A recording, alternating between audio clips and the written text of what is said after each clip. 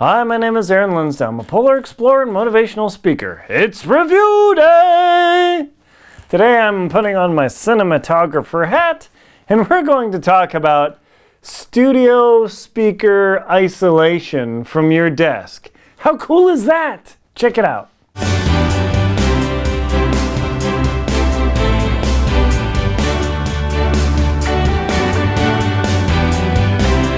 These little on-stage ASP3001 studio monitor speaker isolation foams are incredible. Now you're saying, what the what? Okay, so here's the thing. Okay, you can see, let me turn this so you can see my speaker here, and I'm gonna have to crouch down a bit. All right, so you wanna go professional, right? Okay, I'm gonna tilt this up.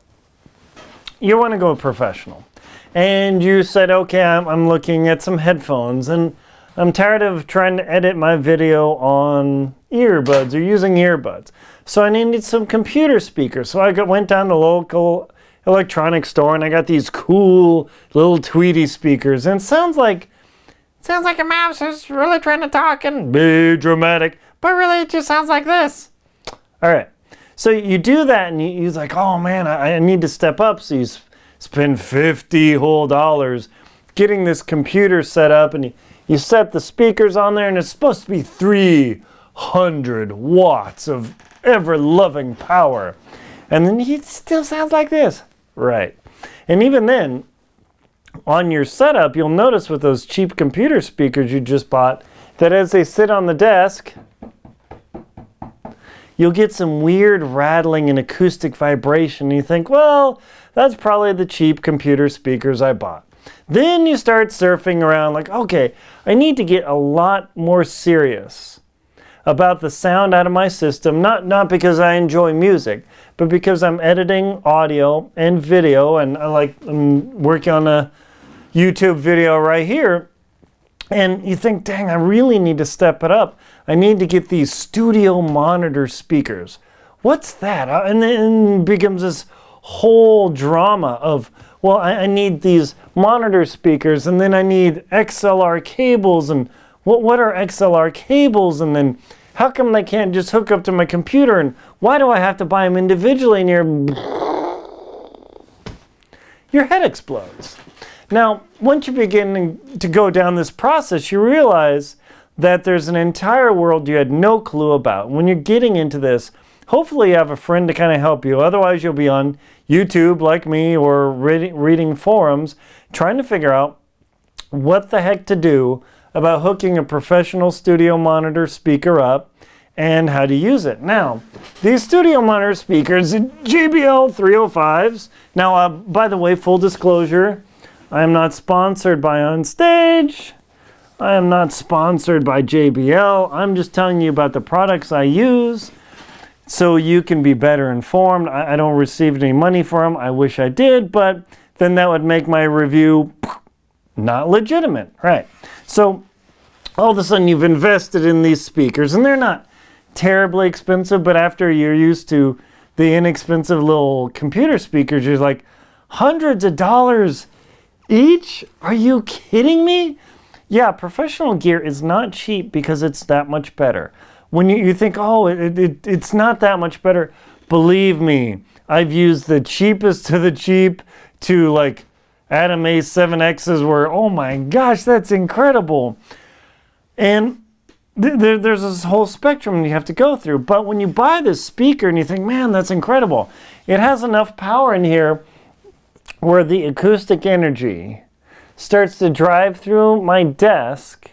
And even though it doesn't rattle and vibrate sometimes, you can actually hear the sound energy coming from the speaker into the desk and re-radiating from your desk.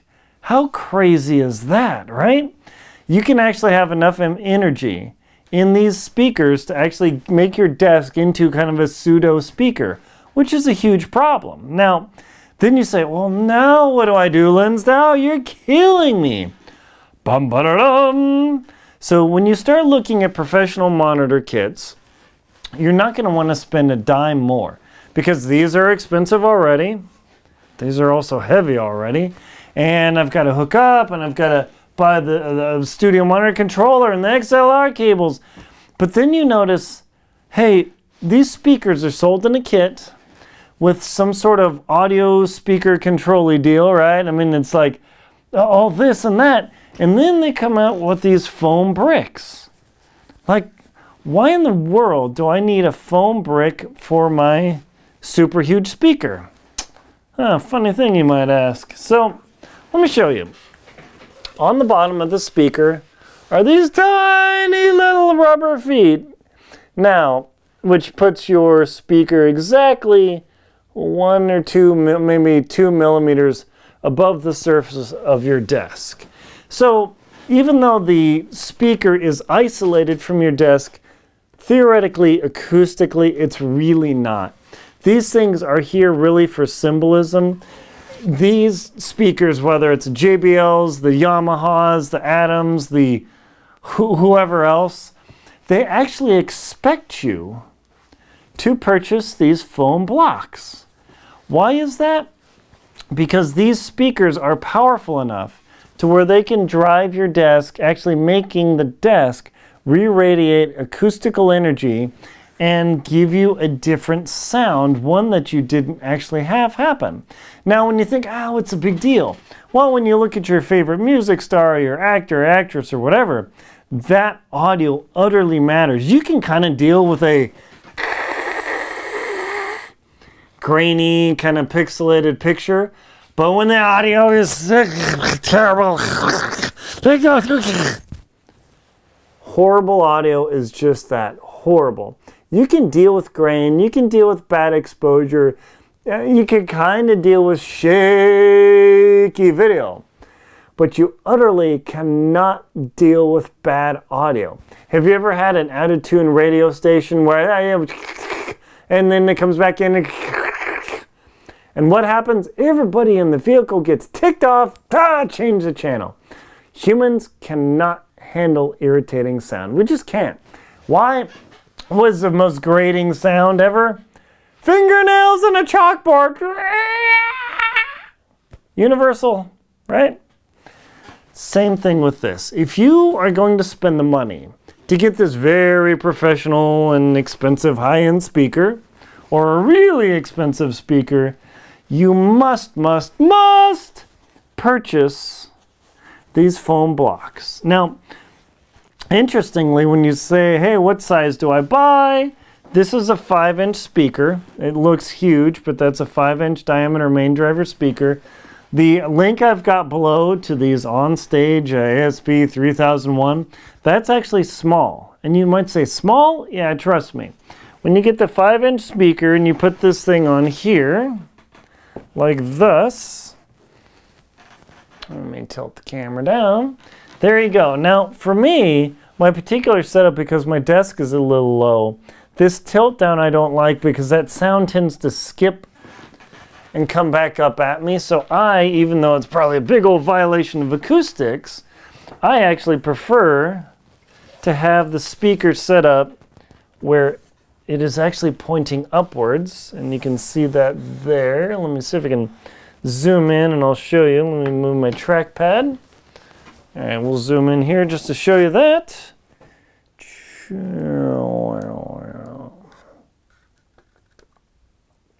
There you go. So you can see that this actually has a slope.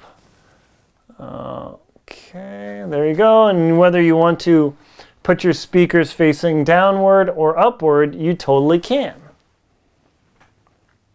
So that foam brick there actually gives you the option of placing your speaker either upwards facing or downwards facing. Now, the little stopper on here that they come with, all right, I don't want to ding the speaker, I don't really need because the speakers are heavy enough, it doesn't scoot away. And that's just my particular acoustic setup, is I prefer the speakers just facing up. So initially you buy the speakers, you think it's great. Hey, there's a little bit of rattle or the sound's weird. Hey, let's go get a paper towel. You put it under the speaker. Oh, there's no effect. Then you think, no, I don't want to spend the extra money. These are cheap, folks. Link below, check it out. Super cheap.